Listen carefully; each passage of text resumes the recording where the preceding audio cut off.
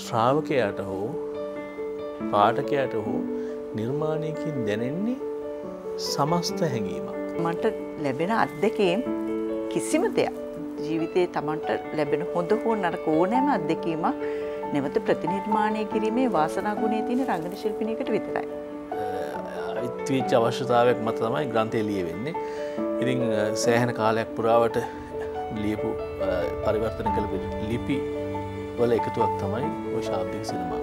හැම නිර්මාණයක්ම තමන්ගේ ප්‍රථම නිර්මාණය විදිහට හිතන්නේ. එතකොට තමයි මේ නිර්මාණය සාර්ථක වෙන්නේ.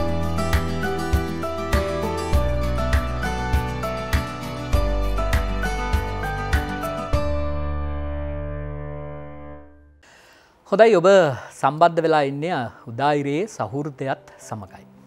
දැන් මට මතක් වුණා මේ සමහර විට මම මේක කලින් ඔබට කියලා තිනවද කියලා කියන්න නම් මට මතකයක් නැහැ. සමා වෙන්න. කියලා තියෙනවා නම් මම හිතනවා මතකය අලුත් කරගන්නට පුළුවන්කමක් ලැබෙවි කියලා. එක්තරා මාධ්‍යවේදියෙක් වරක් ගාමිණී ෆොන්සේකා මහත්මයාගෙන් විමසනවා ප්‍රසාද් පූජිත මාධ්‍යවේදීතුමා මගේ මතකය නිවැරදි නම් ඔබද මේ රටේ ඉන්න දක්ෂතම නළුවා කියලා. එතකොට ගාමිණී මහත්මයා කියනවා නෑ මම නෙමෙයි. ඒ ජෝ මහත්තයා කියලා. ඊට පස්සේ අහනවා මේ එහෙනම් ඔබද මේ රටේ ජනප්‍රියම නළුවා කියලා. නෑ ඒත් මම නෙමෙයි. ඒ විජය කුමාරතුංග කියනවා. එසේනම් ඔහු නැවතත් පෙරලා ප්‍රශ්න කරනවා. එසේනම් ඔබ කවුද? ඊට පස්සේ ෆොන්සේකා මහත්මයා කියනවා ඒ දෙදෙනාටම නැති ප්‍රතිභාවක් මා සතුව ඇත කියලා.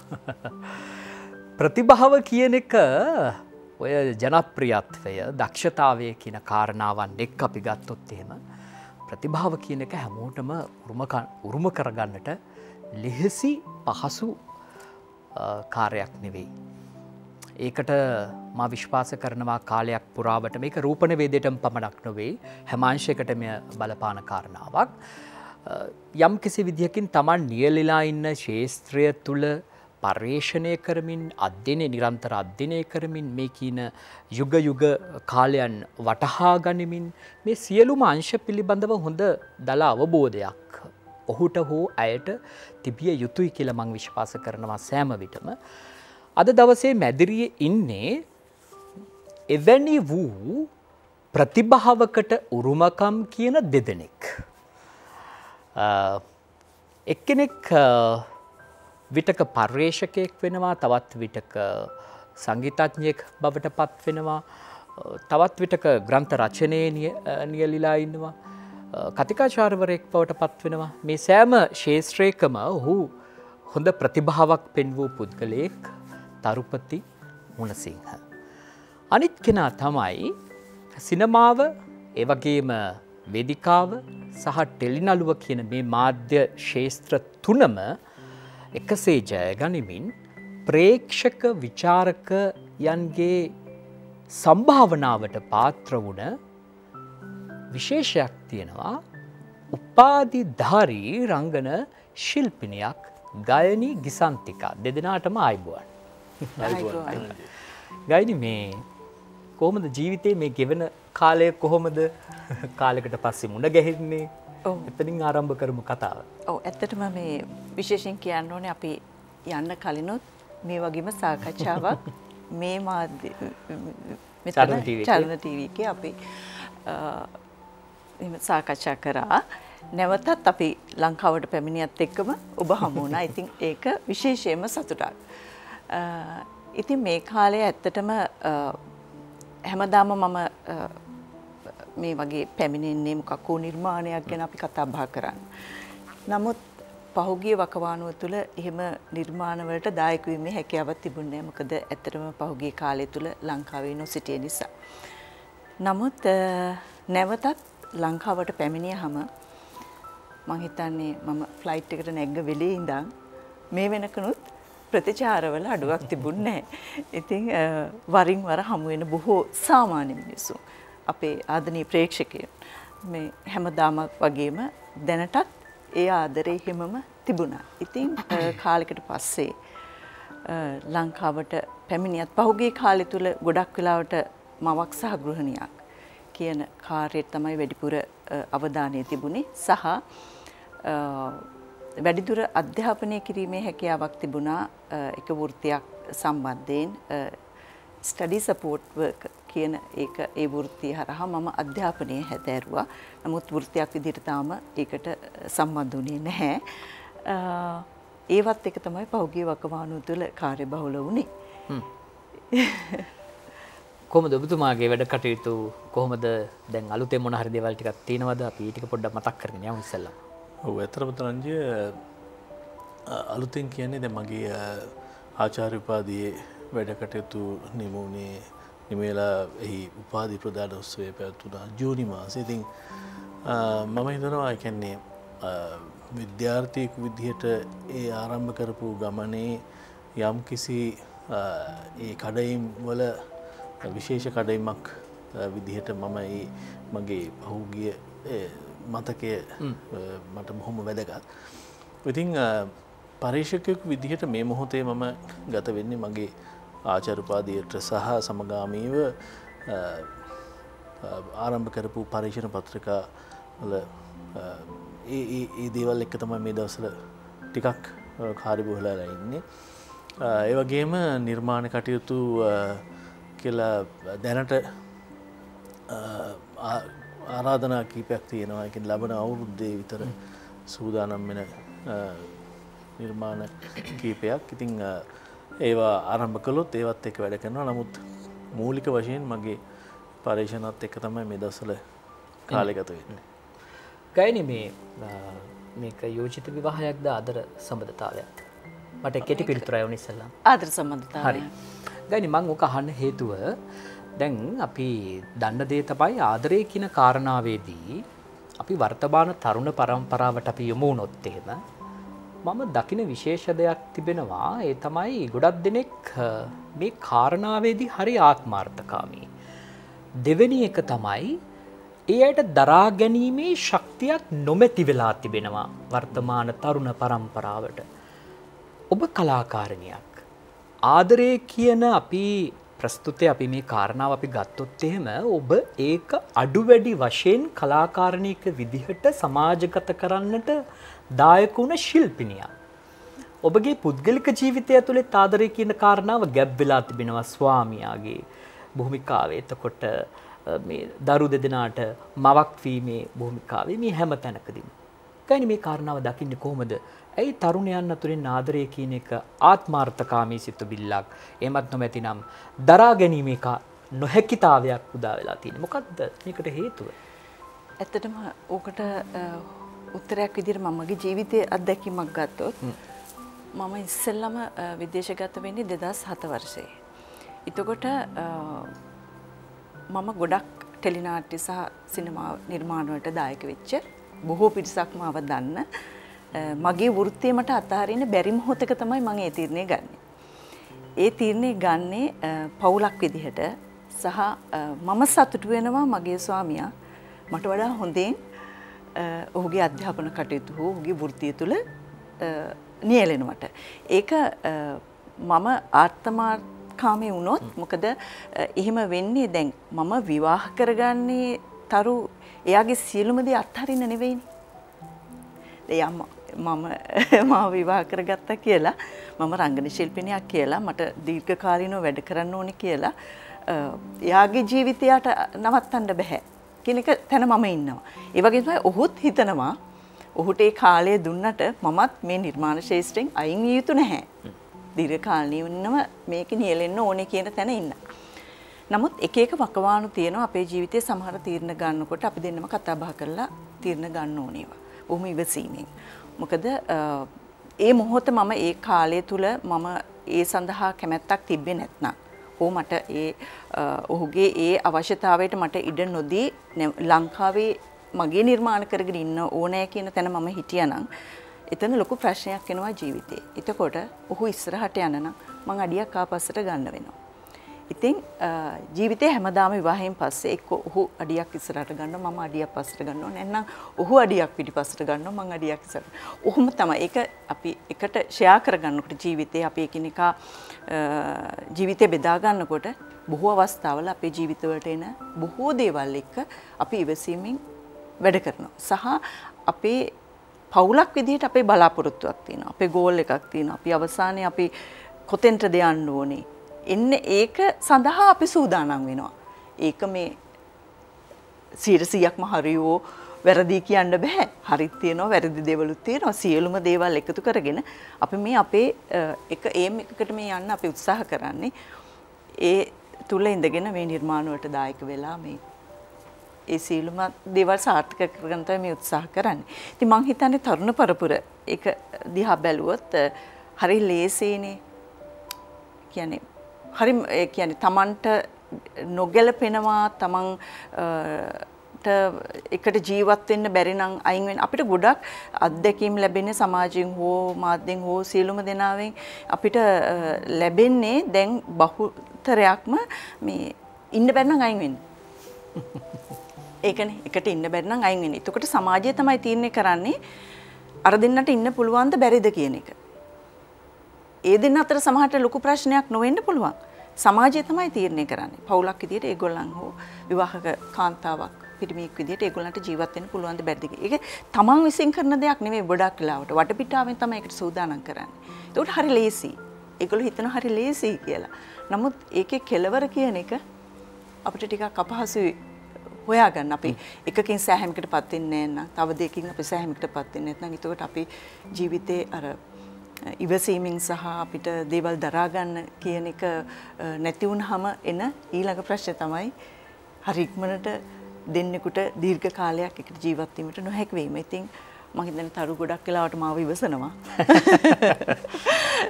මම තරුගේ දේවල් ඉවසනවා. ඉතින් ඒක නිසා අපිට ජීවිතේ මේ විදිහට ගත කරන්න ඒක ලැබිලා තියෙනවා. ඔය කියන කාරණානේ ගොඩක් වෙලාවන් වලට මේ පදවැල් බවට පත් වෙන්නේ. එතකොට දැන් ඔය ලිඛිත මෙවලමක් යම් අවස්ථාවක විප්ලවීය වෙන්න පුළුවන්. දැන් මේ කියන දේත් එක්ක තවත් විටක සමහර වෙලාවන් වලට ඔය ප්‍රකාශිත දේවල් උසිගැන්වීමක් වෙන්නට පුළුවන්. එහෙමත් නොමැතිනම් පෙළඹවීමක් වෙන්නට පුළුවන්. ඔය කොහොමුණත් ඔතන තිබෙන ඔය හැඟීම්, එහෙමත් නොමැතිනම් ඔය දරා ගැනීම, එහෙමත් නොමැතිනම් ඔය විප්ලවීය බව ඔය මොකක් හෝ සංගීතඥයා තේරුම් ගන්න ඕන කොහොමද? ඔව්. අතරම දරංජි දැන් අපි ගායන කිව්ව කාරණේ මූලිකම හරය කියන්නේ කැපකිරීම. ඒ කියන්නේ අපි කැපකිරීම ජීවිතය කියලා කියන්නේ කැපකිරීම. එතකොට දැන් සංගීතඥයෙක් විදිහට අපිට මේ මූලික ප්‍රායෝගික මට්ටමින් ගත්තාම අපිට ඔය මුකුමුණ ගැහෙන්නේ අපිට නිර්මාණය සඳහා ලැබෙන පදවැලකින්. උදාහරණයක් ගත්තොත් අපි මම නිර්මාණය කරපු ගීත අතර දැන් අපි හරිම කැමති අපි සංගීත අධ්‍යක්ෂකවරු විදිහට අපි කියමු මහාචාර්ය සුනිල් ආර්යරත්නක වගේ කෙනෙක්ගේ පදවැලකට අපි බොහොම ප්‍රිය කරනවා. මොකද මේ පදවැල කියන්නේ ඒ පදවැල ඊටාම අපූර්වන්දමින් ඒ සියලු දේ බොහොම සංක්ෂිප්ත ලෙස ප්‍රබලව ඔහු ඒ පදවැලට ගෙනල්ලා තියෙනවා. ඒක කොහොමද ඔය කිව්ව කාරණාව? ඒ කියන්නේ අපි ගත්තොත් නිර්මාණයක් කියලා කියන්නේ යථාර්ථය නෙමෙයි. නිර්මාණයකට පාදක වෙන්නේ යථාර්ථය. අපි එදිනදා ජීවත් වන සමාජයේ අත්දැකීමක් වෙන්න පුළුවන්. හැබැයි ඒක කල්පිතයක් වෙන්නත් පුළුවන්. හැබැයි මේ නිර්මාණය ඇතුළේදී අපි ඒක යථාර්ථයක් බවට පෙරලනවා. අපි මේ ගීතයේ කියන්නේ විනාඩි 3ක ගීතයකදී අපිට හිතාගන්න බැරි විදිහට අපි ඒ ගීතයත් එක්ක ඒ වචනත් එක්ක ඒ ගායනයත් එක්ක ඒ සංගීත භාණ්ඩවල සංයෝජනයත් එක්ක අපි ඒ ගීතයට ආශක්ත වෙනවා. ගීතයත් එක්ක බැඳෙනවා. දැන් මේ සියලු දේට පාදක වෙන මූලික හැඟීම, ඒ කියන්නේ අපි කියන මොටිව් එක කියලා කියනවා. මොටිව් එක කියලා කියන්නේ අපිට මේ සංගීතමය තේමාත්මක හැඟීම. මොටිව් එකක් අපිට එන්නේ අර ගීතයේ වචන වලින් එන්නේ. හරි. එතකොට දැන් ඕකට සෝමදාස ඇලටිකල් කියන අපේ බොහොම මේ අතීත ඊටම ශ්‍රේෂ්ඨ සංගීතඥයා ඔහු සඳහන් කරනවා මේ තනුවක් එන වෙලාවයි මරණය එන වෙලාවයි කියන්න බෑ කියලා. හරි. මොකද මට මතකයි මහාචාර්ය කාලෆොන්සේක එක්වරක් මගේ පියාගෙන් විමසනවා මේ ඔස්ටින් මුණසිංහගෙන් ඔස්ටින් මේ කොහෙන්ද ඇත්තටම මේ ඔය තනු එන්නේ කියලා. ඒ කියන්නේ ඔවුන් දෙන්න වැඩ කරන එක මොහොතක මේ කියන්නේ දී ඔහු හිතන වරක් මේ ඔහු සූදානම් කරගත්ත තනුවක් ගෙනල්ලා මේ සුල්නාර් සරත් පෙරේරාගේ වචන වලට ඔස්ටින් මාව රවට්ටන්න මේ පළවෙනි දවසේ මේ තනුවට මේක හදාගෙන ඇවිල්ලා මං ඉදිරියේ මේක ඒ වෙලාවේ හැදුවා වගේ පෙන්වන්න පෙන්වුවා කියලා. දෙවෙනි දවසේ එනවා දෙවෙනි දවසේ හැබැයි ඒ වෙලාවේ ලියන තනුවකට ආයිත් සංගීත. එතකොට මෙයාට පුදුම වෙන මෙයා පුදුම වෙනවා මේ කියන්නේ මනසේ කොහෙන්ද මේ තනුව උපදින්නේ. එතකොට මේ දැන් ඔය කියන තනුවට ඔය කියන තනුවෙන් ඇත්තටම කියනවා දැන් මම ඊයේ ඇහුවා මඩවලස් රත්නායකයන් ලියපු නිල් මහනෙල් මාකුණ ගින ගීතය දැන් ඒ සරච්චන්ද්‍රයන් බොහොම ප්‍රිය කරපු ගීතයක් සහ අමරදේවයන්ගේ ඊටාම සුගායනීය හඬ එක්ක ඒ ගීතය කියන්නේ මම අපි අනන්ත අප්‍රමාණ වාර ගණනක් ඒ ගීතය අහලා තියෙනවා. නමුත් ඊයේ මම ඇහුවහම මට ඒ ගීතේ වෙනම හැඟීමක් දැනෙනවා. ඒ ගීතය හරහා හැබැයි ඒ හැඟීම පැහැදිලි කරන්න බෑ. අපිට මේ කියන්නේ විචාරකයෝ පැහැදිලි කරන්න පුළුවන් මේක මේ විදිහට මේ වචනයෙන් එන්නේ මේ අර්ථය මේකෙන් මේ භාණ්ඩයෙන් එන්නේ මේ වගේ හැඟීමක් කියලා. හැබැයි මම හිතනවා ශ්‍රාවකයාට හෝ පාඨකයාට හෝ නිර්මාණයකින් දැනෙන්නේ සමස්ත හැඟීමක්. ටෝටල් ෆීලින් එකක්. ඒ ටෝටල් ෆීලින් එක කියන එක ඛණ්ඩනය කරන්න බෑ. අනිත් එක ඒක හරිම පෞද්ගලිකයි. ඒකෙන් හරිම තමන්ට සාපේක්ෂයි. දැන් ඉතින් ඇත්තටම ගත්තාම මේ නිර්මාණ එක්ක ජීවිතයේ අත්දැකීම් නිර්මාණවලට පෙරලෙන එක සහ සමහර වෙලාවට කිසිම කෙනෙක් නොවිඳපු නැත්තම් තව කෙනෙක් විඳපු අත්දැකීමක් තමන්ගේ නිර්මාණයකට පාදක වෙන මොහොතකදී හෝ සංගීතඥයෙකු විදිහට මේ දෙකම අපට හම්බ වෙන්නේ අපිට සංගීතමය හැඟීමක් ගීතමය හැඟීමක් දනවනවා නම් පමණයි. ඒකට පාදක වෙන මූලික කාරණා තියෙනවා. ඒ කියන්නේ උදාහරණයක් විදිහට වචන ටිකක් ගත්තොත් වචන කියන දීර්ඝ බව අඩු විය යුතුයි. වචන කෙටි වෙන එක හරිම වැදගත්. සහ මොකද සරලව කියන්න ගොඩක් අමාරුනේ. සරලව දෙයක් පැහැදිලි කරන්න අපි බොහොම ගැඹුරින් ඒ දේ අවධාරණය කරගෙන අවශෝෂණය කරගෙන ඉන්න ඕනේ සරලව දෙයක් ප්‍රකාශනය කරන්න. ඉතින් සරලව කියන්න හරි අමාරුයි. ඉතින් ඒ හින්දා මේ කියන්නේ අනිතික අපි සරල බව වැදගත් වෙන්නේ සංකීර්ණ භවයෙන් මිදෙන්න ඕන. සංකීර්ණ වුණාම අපි දේවල් පිටු දකින්නවනේ. අපිට සංකීර්ණ කියන්නේ අපි සරලව ගත්තොත් සංස්කෘත හෝ පාලි පාඨයක් කොයිතරම් වටිනව වුණත් කෙනෙක් අහගෙන ඉන්න කෙනෙක් තේරුම් ගන්න දරන උත්සාහය හරිම අඩුයි. ඒක තමයි යථාර්ථය. එහෙමනම් අපි මේ මූලික අදහස ඒ අහගෙන ඉන්න කෙනාට ඒක පහදලා දෙනවා නම් ඒක තමයි වැදගත්. අපි කොයිතරම් දුරට කර්ණීයමෙත් සූත්‍රය කියනවද? කටපාඩමින් කියනවනේ. නමුත් ඒවා තියෙන්නේ කටපාඩමින් කියන නෙමෙයි. සූත්‍ර තියෙන කටපාඩමින් කියන නෙමෙයි. නමුත් අපි කරන්නේ හැමදාම කර්ණීයමත් කුසලේන යන්තං සම්දප්පදං අபிසුමෙච්ච ඕක අපි කියනවා. ඒ කියන්නේ මොකද්ද?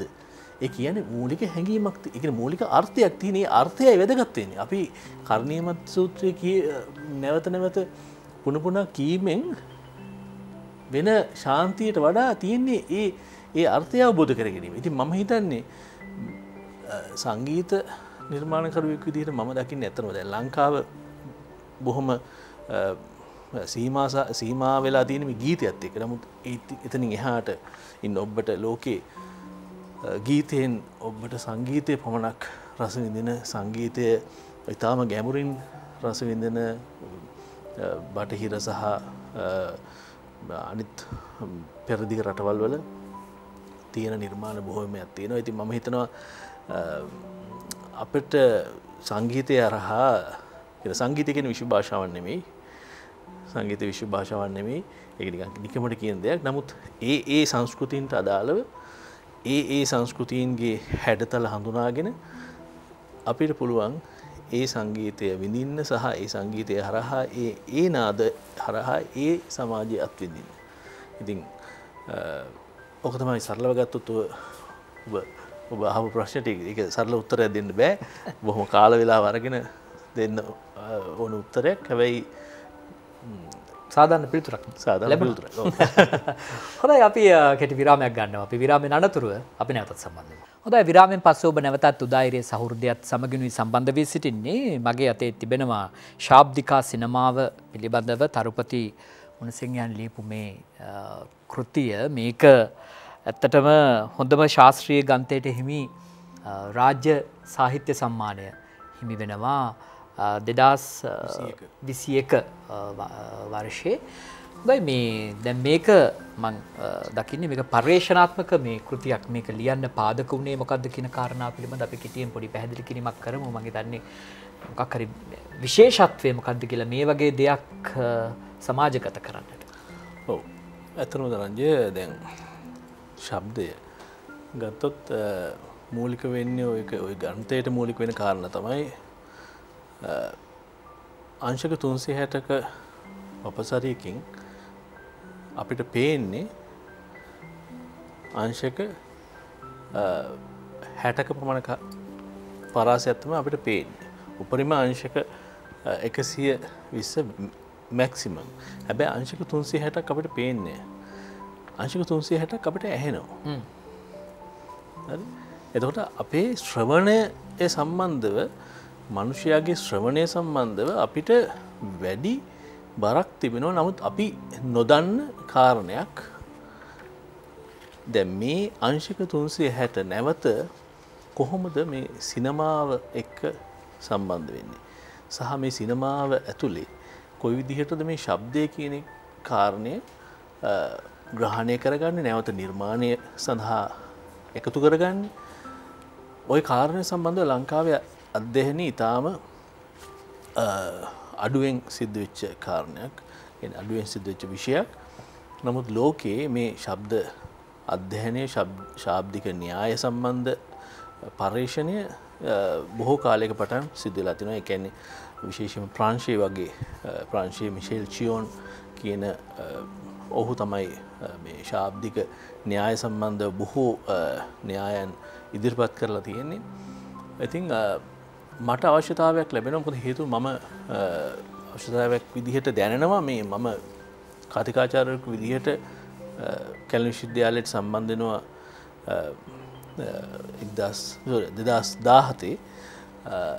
එතකොට 2017 දී මම මගේ ශබ්ද සංසුන්කරණය සම්බන්ධව ශාස්ත්‍රපති උපාධිය මෙල්බන් විශ්වවිද්‍යාලයේ නිම කරලා තමයි එන්නේ. එතකොට මේ ප්‍රවේශයත් එක්ක මට දැනෙනවා මේ සිනමා හා රූපවාහිනී අධ්‍යයන පාඨමාලාවේ ළමයින්ට මේ පරිශීලනය කරන්න ශාස්ත්‍රීය ප්‍රකාශන කිසිසේත් ඔවුන්ට විශේෂම සිංහල භාෂාවෙන් නැහැ.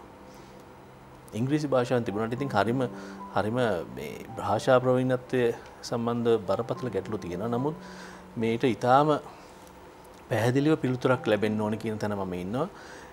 ඉතින් ඇත්තටම මේක තමයි මූලික කාරණය වෙන්නේ. ඉතින් එහෙම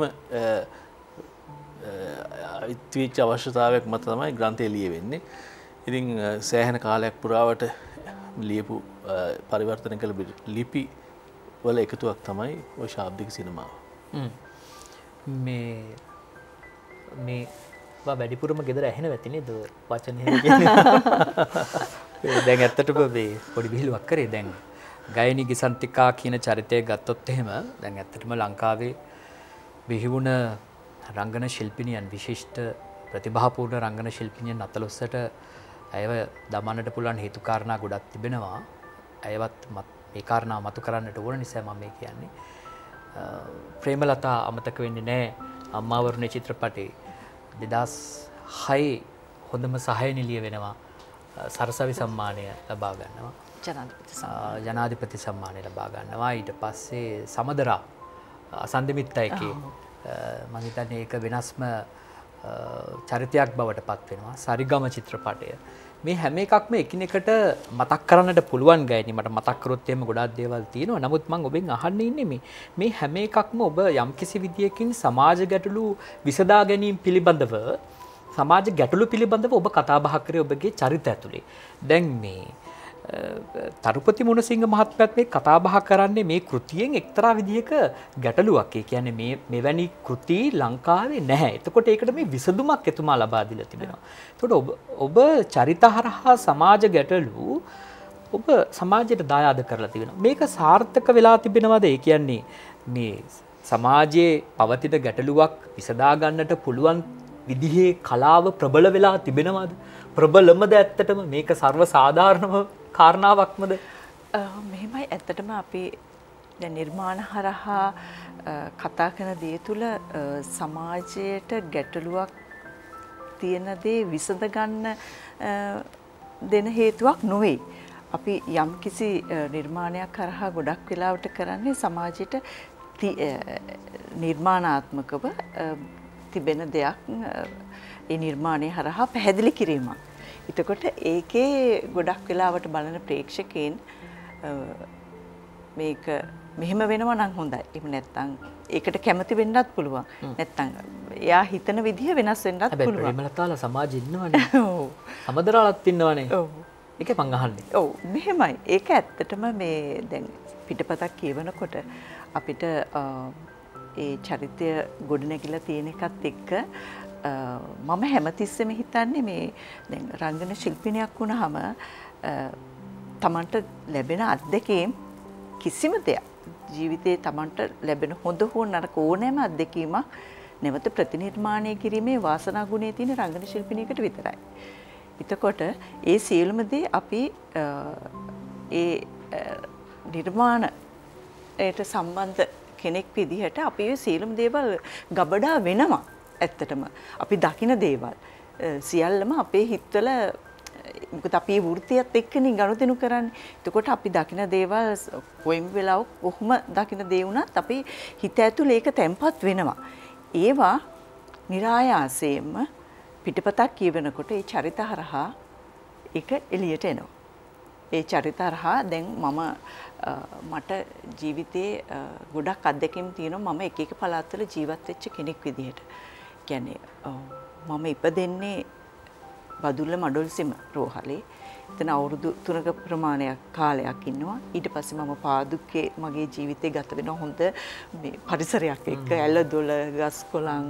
මොකද ඒ කාලේ අපිට තියෙන්නේ මේ ලොකු ඉඩම් වල පොඩි ගෙවල්නේ.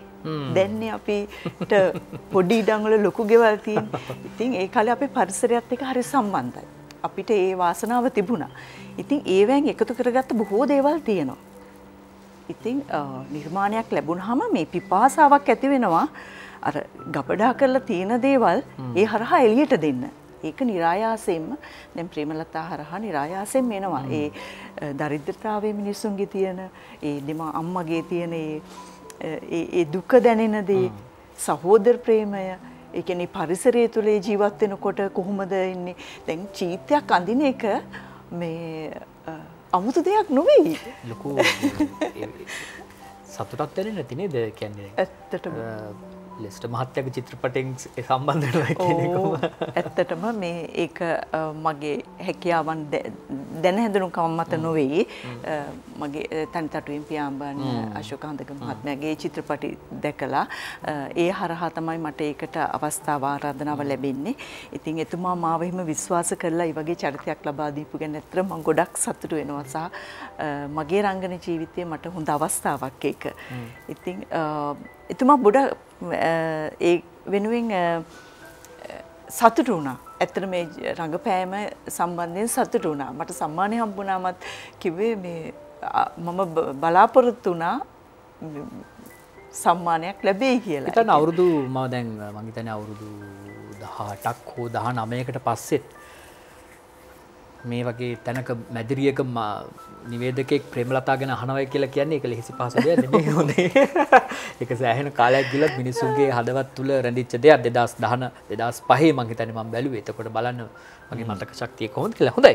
දැන් මේ සංගීතඥයෙක් කියලා කියන්නේ සූත්‍ර හෝ න්‍යායවාදියෙකු නොවේ මම විශ්වාස කරන විදිහට ප්‍රතිභාපූර්ණ ප්‍රඥෙක්. එවැනි පුද්ගලයෙක් තමයි ඔබතුමාගේ පියා. ඔස්ටින් මුණසිංහ මහත්මයා. මම කැමතියි දැනගන්න තරුපති මුණසිංහ කියන කෙනාට ඔස්ටින් මුණසිංහ කියන චරිතයෙන් ලැබුණ ආදර්ශය මොන වගේද? මොන වගේ දේවල්ද ජීවිතයට අරගත්තේ පියාගෙන්? හරිම මේ වැදගත් ප්‍රශ්නයක් ධනංජය. ඒ කියන්නේ මගේ පියාගෙන් මට ලැබිච්ච එකම දේ තමයි හෘද සාක්ෂියට එකඟව ජීවත් වෙන්න. ඒ කියන්නේ දැන් මගේ පියා බොහොම ප්‍රතිපත්තිකරක මිනිසෙක් සහ කලාකරුවෙක්. ඔහු හරිම ප්‍රතිපත්තිකරුක භාවය කියන එක මට දැනෙන්නේ පස්සේ. දැන් තමයි මම දැනෙන්නේ. ඒ කියන්නේ මේ මොහු මේ වගේ ගතිගුණ ප්‍රකට කළේ මේ ප්‍රතිපත්තිකරක බව නිසා කියන එක. කෙසේ හෝ ඔහු වාමාංශික අදහස් තිබිච්ච පුද්ගලෙක්. හැබැයි ඔය කියන පක්ෂ පාටවල ඒ කඳවුරු වල නෙමෙයි ඔහු හිටියේ. ඔහු වාමාංශික අදහස් තියෙන මිනිස්සුත් එක්ක ජීවත් වෙච්ච ඔහු මිය යන මොහොතෙත් ඔහු ඒ දක්වාම උපු ගුරුවරයෙකු විදිහට මහානාම විද්‍යාලයේ සේවය කරපු සංගීත ගුරුවරයා. ඉතින් තාත්තගේ ජීවිතය ඇතුලේ මම දැක්කේ තාත්තා හැත්තරම මේ මට සංගීතය උගන්වනවා කියලා මට උගන්වන්න ඔහුට ඉඩ ලැබුණේ පාසලේදී සහ නිවසේදී වරින් වර තාත්තා ටිකක් සැරයි. ඒ හින්දා බැනුම් අහන්න වෙන අවස්ථාව එමටයි. ඉතින් කොහොම හරි ඔහු නිරන්තරව ඔහුගේ අත්දැකීම් මාත් එක්ක බෙදාගත්තා. ඒක මම අහන්න සූදානම් වෙච්ච එකත් මගේ වාසනාව. දැන් සමහරලාට දැන් අපි ඒ කාලේදී අපි අම්මලා තාත්තලා කියන දේවල් අහන්න අපි සූදානම් නැහැනේ. නමුත් මට හැම මොහොතකම මම ජීවත් වෙන මොහොතකම මට මතක් වෙන්නේ ඒ කියන්නේ ඔහු කියපු දේ තමයි මේ එකම සිදුවීම සිද්ධ වෙනවා විවිධ කාලවල. හැබැයි ඒ සිදුවීමට අදාළ පුද්ගලයා සහ අවස්ථාව පමණයි වෙනස් වෙන්නේ. මොකද මේ අත්දැකීම් එක්ස්පීරියන්ස් තමයි මූලිකව අපි ජීවිතේ හදාරන්නේ. ප්‍රපංච වේදේ ගත්තොත් ෆිනොමිනොලොජි ගත්තොත් ලෝක දාර්ශනිකයන් සියලු දෙනාම විශේෂයෙන්ම මේ ප්‍රපංච වේදයේදී ඒ කියන්නේ මේ අපි ෆිනොමිනොලොජි වලදී ඉගෙන ගන්න මේ අත්දැකීම් ඒවා තාම වැදගත්. මමත් මගේ ජීවිතයේ මේ ලැබුව අත්දැකීම් තමයි අද දක්වාම මම තාත්තගේ ඉගෙනගත්තු ප්‍රධානම දේ කියන්නේ මම හෘද සාක්ෂියට එකඟව ජීවත් වීම. ඒ කියන්නේ මම මේ රටට එන්නෙත් මේ රටින් ලැබපු මේ සාමාන්‍ය බදු මුදල් ගෙවන මිනිසුන්ගේ ජීවිත වලින්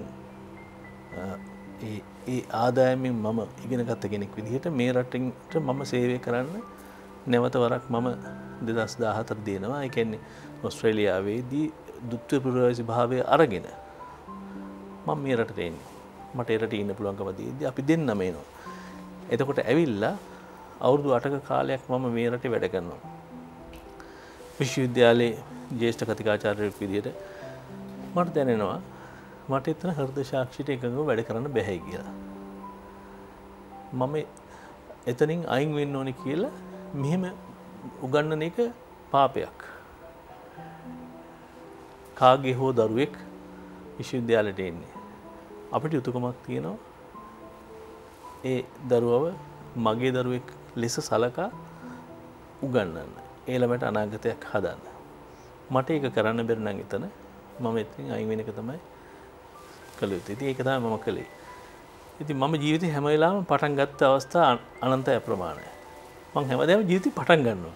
ඒක හරි ඉන්ට්‍රස්ටිං. ඒ කියන්නේ මම හැම වෙලාවෙම අලුත් වෙනවා ජීවිතේ. ඉතින් ඇත්තම කියනවා නම් ඒ කියන්නේ අපි මේ විප්‍රවාසී කියන එක මම මේ විප්‍රවාසී සුවය ජීවිතේ හැම මොහොතකම අත්දකිනවා. ඉතින් මම හැම වෙලාවෙම මේ අපි දෙන්න නිරන්තර අපි කතා කරන දෙයක්. ඉතින් ඒ හින්දා විෂය කෙනෙකුට විෂයක් ඉගෙන ගන්න පුළුවන් ඕන වෙලාවක. හැබැයි මිනිහෙක් ළඟ තියෙන්න ඕනේ ආත්මගරුත්වය සහ විශේෂයෙන්ම තියෙන්න ඕනේ ප්‍රතිපත්තිකරක බව.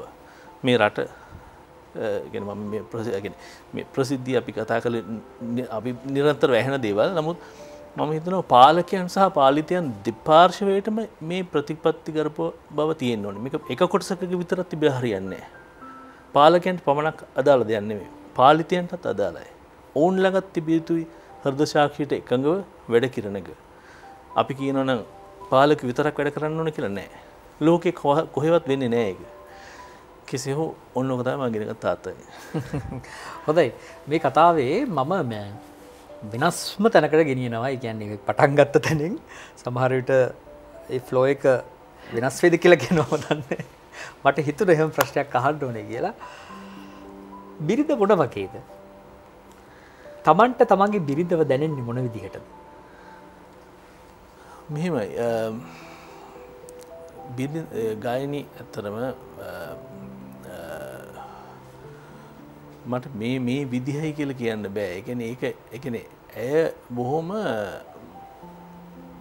පොදුවේ කිව්වොත් බොහොම අවබෝධයෙන් එළඹ සිටි සිහියෙන් ජීවත් වෙන කෙනෙක්.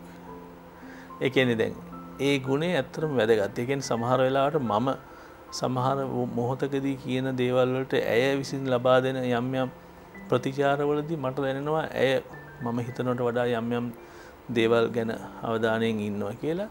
සහ මම දකිනවා මොකද මම මේ ශේෂ්ත්‍රය කියන්නේ මම ඇයව දකින්නේ ඇත්තටම මුලින්ම ප්‍රසන්න ජයකොඩිගේ ඉමදී මංගල ටෙලිනාට්‍යය. ඒකට මම ඇයව දන්නේවත් නැහැ.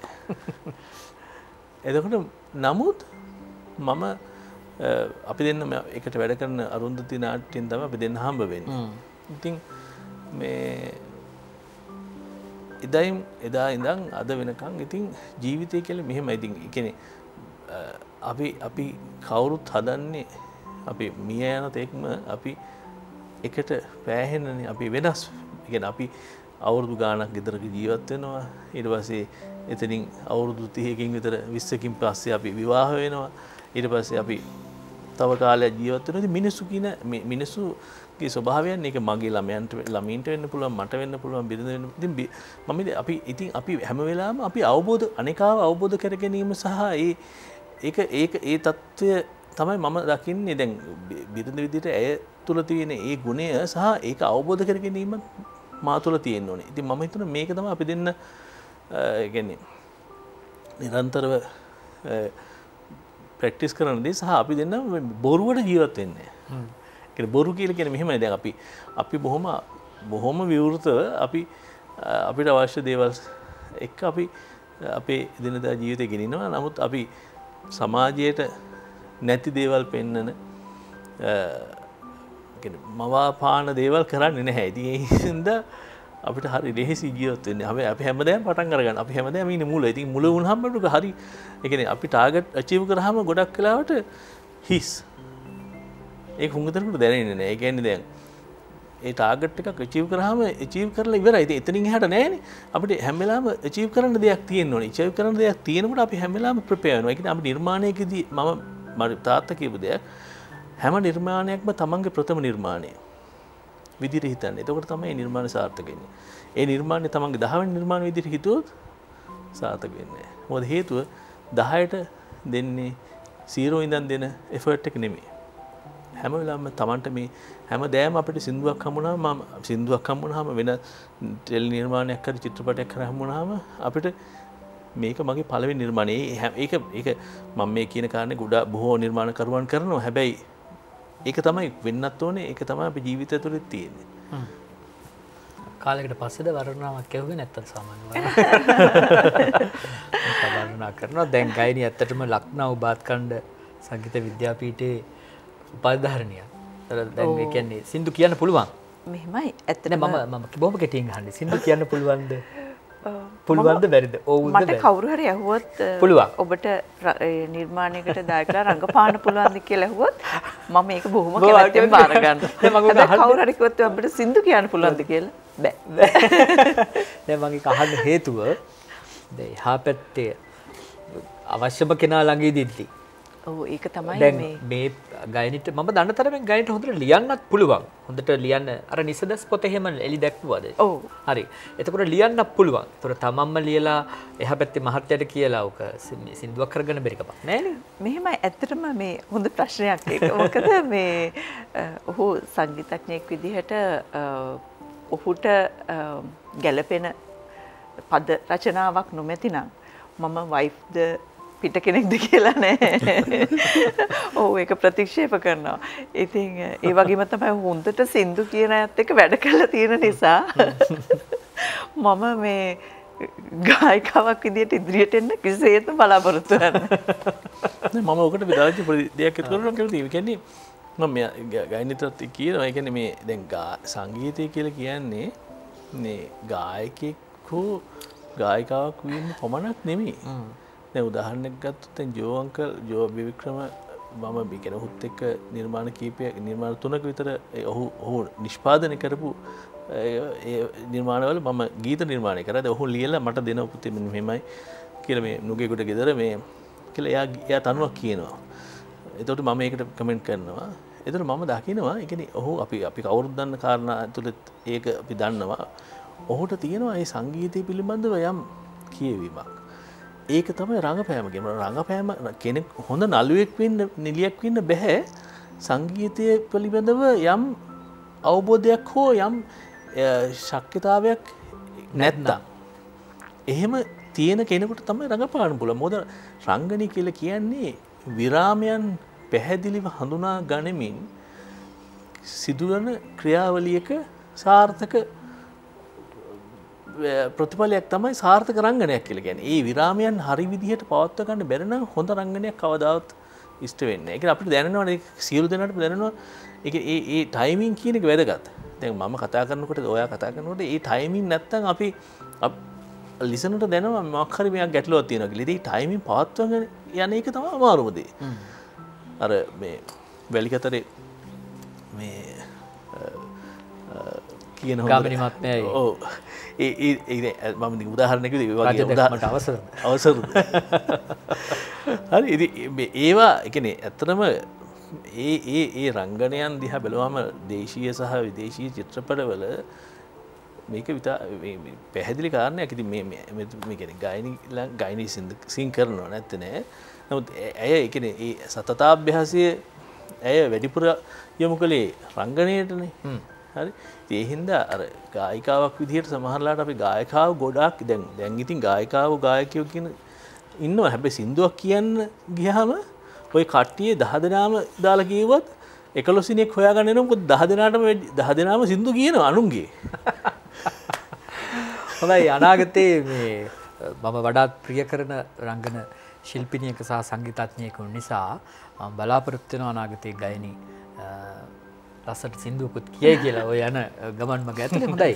ගොඩාක් ස්තුතියි සම්බන්ධ වුණාට. බොහොම සාර්ථක සාකච්ඡාවක්, වැදගත් කතා බහක් මම හිතනවා මේ වෙලාව හැමෝටම ප්‍රයෝජනවත් වන්නට ඇති කියලා.